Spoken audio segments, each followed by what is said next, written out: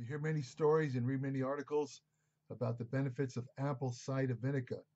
Now, is it true that apple cider vinegar offers some significant health benefits, or is it just one of those old uh, myths and tales that have been passed down through the ages? Traditional medicine or nutrient that doesn't really work. What's the truth about apple cider vinegar? First of all, how's apple cider vinegar made? It's actually a two-step process. First, the person who's making it exposes crushed apples to yeast. The yeast ferments the sugars and turns them into alcohol. Uh, and then they add bacteria to further ferment the alcohol, turning it into acetic acid, and that's the active compound. That's what makes vinegar vinegar. Acetic acid gives vinegar its strong sour smell and flavor. Researchers believe this acid is responsible for most of the benefits of apple cider vinegar. Apple cider vinegars contain anywhere from 5 to 6% acetic acid. Organic unfiltered apple cider vinegar also contains a substance called mother, which consists of strands of proteins, enzymes, and friendly bacteria that give the product a murky appearance. Um, the refined apple cider vinegar you'll see is clear. In other words, all the mother is removed, but since the mother, as they call it, might provide some health benefits, when you're buying apple cider vinegar, it's best to buy the organic, unrefined version. Some people believe that again that the mother is responsible for most of the health benefits, but there's no real studies to support that. But then again, like I said, the mother portion does have additional enzymes and nutrients. Apple cider vinegar doesn't contain a lot of vitamins and minerals. It has a small amount of potassium. Uh, some of them add a little bit of amino acids, but not very often. Vinegar is very good for killing pathogens, including bacteria. People have traditionally used vinegar for cleaning and disinfecting, treating nail fungus, lice, warts, and ear infections. Hippocrates, the father of modern medicine, used vinegar to clean wounds more than 2,000 years ago. Vinegar is also a food preservative, and studies show that it inhibits bacteria such as E. coli from growing and spoiling food. Uh, Apple cider again could be a good food preservative. Uh, it could also might be of use to treat acne in a diluted form when it's directly applied to the skin, but there isn't a lot of research to prove that.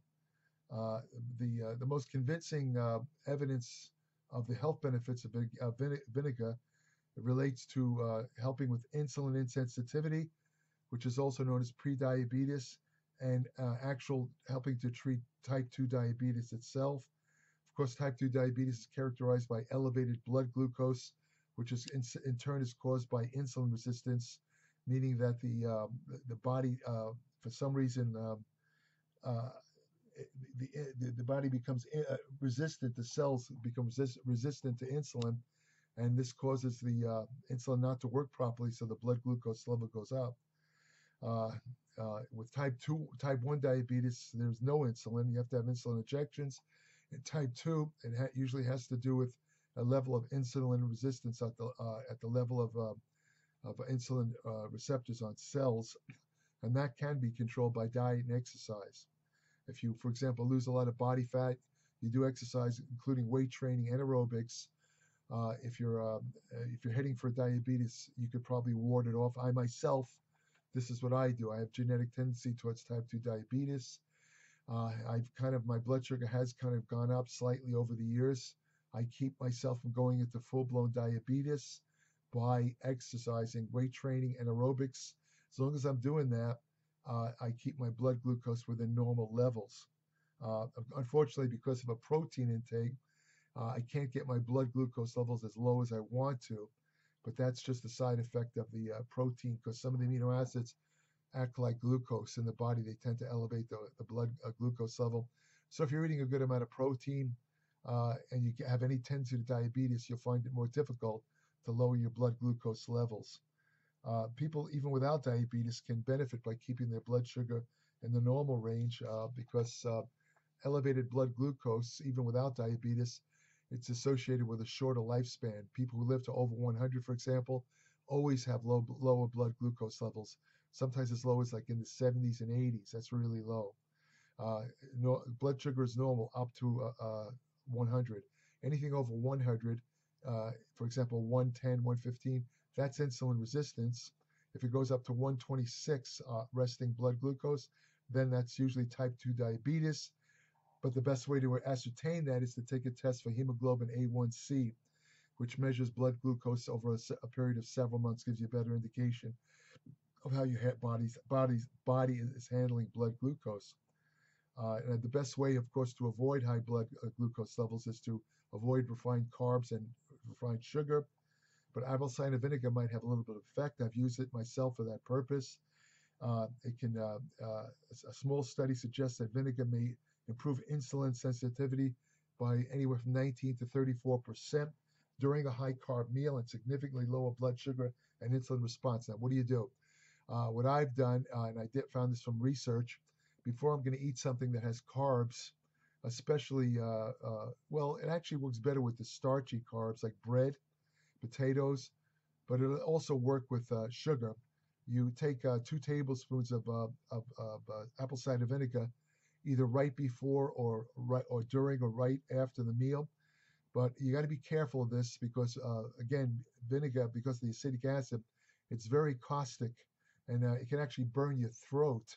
So a lot of people dilute the 2 tablespoons. In other words, they'll take the 2 tablespoons of apple cider vinegar, add some water to dilute it so it's not quite as caustic. In fact, recently I was having a meal where I was eating a little bit of bread. So I took out the apple cider vinegar, I poured it in a little cup and did not dilute it. I drank it a little too fast, and rather than go down my throat, it went down my breathing tube, and it caused the weirdest reaction, very scary. It caused my breathing tube to lock. It had the same effect as somebody choking you or having a piece of food stuck in your throat, meaning I couldn't get any air. And I figured, I'm done. This is it. They're going to find my body. I'm all done.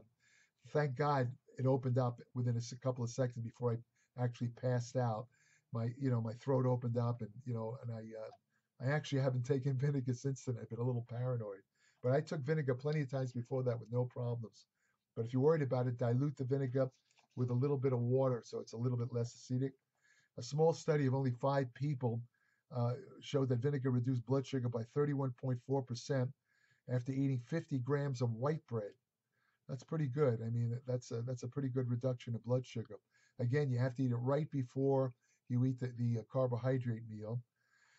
A small study in people with diabetes reported that consuming 2 tablespoons of apple cider vinegar right before bedtime reduced their fasting blood sugar by 4% the following morning.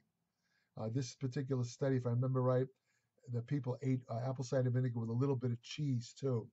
Not sure why they ate the cheese, but that's what they did.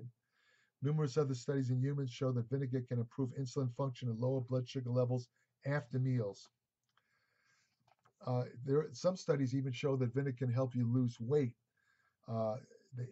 Vinegar apparently can increase feelings of fullness or satiety, so you eat less calories, you eat less food, and that of course means fewer calories means you lose weight.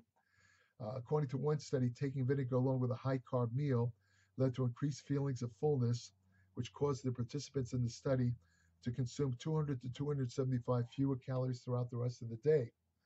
Another study of 175 people with obesity showed that daily apple cider vinegar consumption led to reduced belly fat, which is visceral fat, deep-lying abdominal fat, which is the most dangerous type of fat in the human body because it's very labile. This fat in the lower abdomen, it's constantly being reduced, travels in the blood to the liver where it's converted into stuff like cholesterol and can also cause fatty liver, insulin insensitivity, diabetes, cardiovascular disease, and cancer.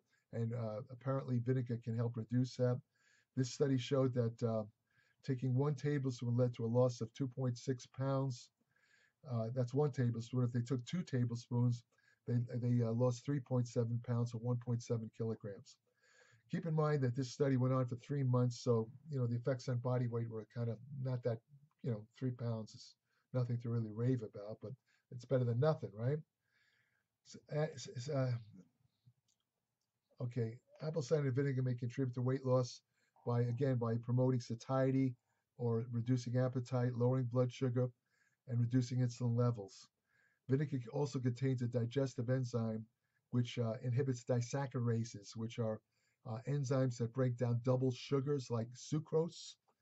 It inhibits vinegar inhibits that enzyme in the gut, which means that if you take vinegar and you eat something that has, let's say, sugar in it, it'll cause the sugar not to be digested, so it'll pass right through you, and less chance of it being converted into body fat. And still, another way that vinegar can help you lose body fat is by raising a substance called AMPK, which basically, without getting into, I'm going to have an article about that in my applied metabolics, but to make a long story short, AMPK is an energy sensor in muscle and in tissues, and it causes your body to use fat as a source of energy rather than sugar and carbohydrates. So anything that raises AMPK is going to help you lose body fat. And animal studies show that vinegar can help improve heart health. Uh, Vinegar can improve several of the common cardiac risk factors. For example, it can help lower cholesterol and triglyceride levels, as well as several other heart disease risk factors. A study in women showed that vinegar raised levels of nitric oxide in the endothelium or lining of blood vessels. That's where one form of nitric oxide is produced, and in the blood vessels, nitric oxide widens the blood vessels, it lowers blood sugar, and helps to prevent heart disease. And vinegar apparently can help raise nitric oxide. Studies in rats have shown that vinegar, again, because of the nitric oxide, the rat studies show that it reduced blood pressure in the rats, and also by reducing blood pressure, it lowered the chance of kidney disease, because most cases of kidney disease are caused by chronic high blood pressure. The kidneys themselves have to have higher blood pressure than the rest of the body in order to filter the blood. However, it gets too high, the nephrons, or the filtering units of the kidneys, literally blow up one by one, and eventually you have failing kidneys. So anything that'll help control the blood pressure in the kidneys, and arginine does that too, because it's a precursor for nitric oxide, will help you preserve kidney health. Now, vinegar can also help skin health by treating skin conditions like dry skin and eczema, because the skin is slightly acidic. So, the applying a little bit of apple cider vinegar, probably diluted, helps to maintain the acidity of the skin, which breaks down bacteria, and it helps to rebalance the natural acid-base balance, or pH level of the skin, which improves the protective skin barrier. Now, using alkaline soaps and cleansers can irritate eczema, making symptoms worse. Because of its antibacterial properties, I should say, vinegar might also help to prevent skin infections that are linked to eczema and other skin conditions. Like I say, some people use diluted apple cider vinegar as a face wash or toner, with the idea that it can, kill bacteria and prevent spots on the face. But there was a study of 22 people with eczema, which is a type of rash you get on the skin. It reported that apple cider vinegar soaks did not improve the skin barrier and caused skin irritation. So you got to be careful. Now, what's the dosage and the best way to use apple cider vinegar? The best way to incorporate apple cider vinegar in your diet is to use it in cooking. It's a simple addition to foods like salad dressings and homemade mayonnaise. Some people like to dilute in water, like I said, and drink it as a beverage. The common dosages range from 1 to 2 teaspoons to 1 to 2 tablespoons. If you're having any kind of blood sugar problems, if you want to control blood sugar, you go with the tablespoon size, not teaspoon size. And they mix it with a large glass of water to prevent that caustic effect. Like I say, I've usually taken it straight, but I follow it with some water, so because it is very caustic. If you take vinegar straight, I strongly suggest you have some water standing by, and just drink some water afterwards, because the vinegar, I could say, can burn the hell out of your throat. It's best to start with small doses if you haven't used it. Again, too much vinegar can cause it can cause the tooth enamel erosion, that burning thing in the throat, and so on. The best type of vinegar to use is the kind that's unrefined, organic. It contains the mother. You can tell because it's kind of murky in the bottle. Usually vinegar comes in clear bottles. The one that has the mother, it'll say so in the bottle also, but it's kind of murky. It's like brownish, light brown, whereas the refined vinegar is clear. That's junk. Don't bother with it. It's garbage. One brand that I've used It's been around the longest is Bragg's organic apple cider vinegar. Not that expensive. I keep it in my refrigerator. Like I say, the only time I use it is when I'm eating I try to have it with carbohydrates or starch. Again, anything like bread, potatoes.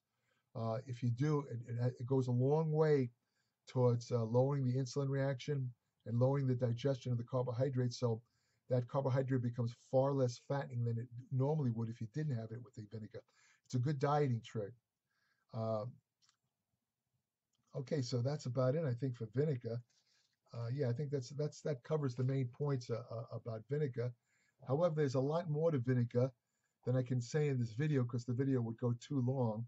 So I'm going to be doing a feature pretty soon explaining all the research, including why some of the studies about vinegar are not really valid, but they're often quoted on various internet sites. This is going to be in my Applied Metabolics newsletter, where I go very, very, very much in depth into my articles. Far more depth than you'll ever find in any video, including my own and others. It's for people that really want to know just about everything about every subject.